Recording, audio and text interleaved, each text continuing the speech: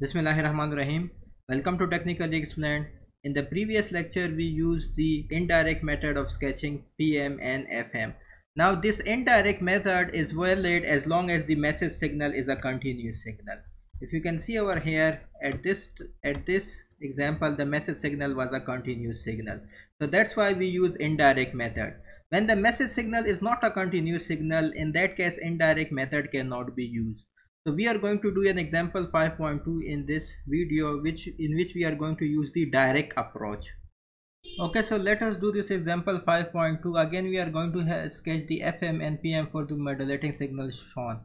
In this time, the signal is not a continuous signal. We have discontinuities over here. That is why for the phase modulated wave, we cannot use the indirect approach. We are going to use the direct approach. But for the frequency modulation, we are going to use the same procedure. That is, the instantaneous frequency is again equal to fc plus kf divided by 2 pi into m of t. Again, the maximum amplitude of m of t is 1, the minimum is minus 1. So if I put in values, the fi max is going to be equal to 100.1 megahertz as found out previously, and the fi min, the minimum instantaneous frequency, will be 99.9 megahertz. So I can quickly sketch this frequency modulated wave. So this is the resultant frequency modulated wave. This is my 100.1 megahertz. Let me write it over here. This is 100.1 megahertz and this is 99.9 megahertz for the negative half cycle. Again, this is 100.1 megahertz for the positive half cycle. This is maximum instantaneous frequency and minimum instantaneous frequency, and then again maximum instantaneous frequency. So this is how we plotted the frequency modulated in the previous example.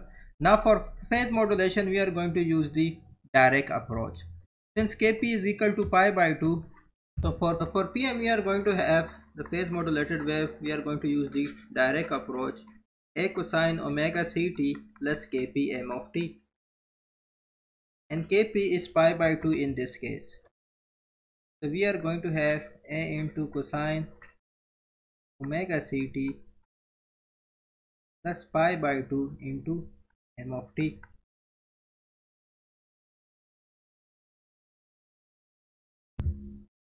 So when m of t is equal to 1, that is the maximum amplitude, we are going to have a sine of omega ct. In that case, we are going to have a sine of omega ct when m of t is equal to 1. And when m of t is equal to minus 1, we are going to have minus a sine of omega ct.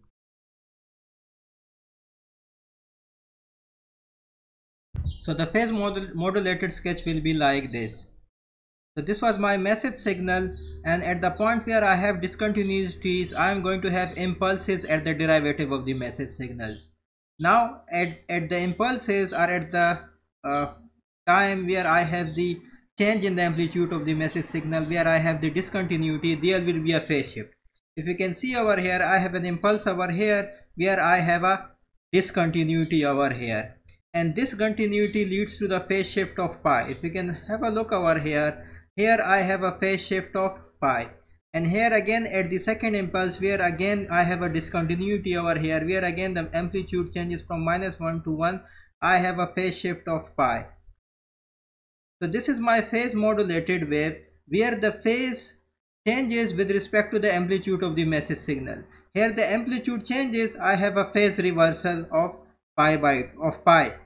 Similarly here, where the amplitude changes, I have a phase reversal of pi, so on. So this is called phase modulation in analog communication, and in digital it is called phase shift keying, because the phase is changing with respect to the amplitude of the message signal. Wherever I have the change in amplitude of the message signal, the phase has changed.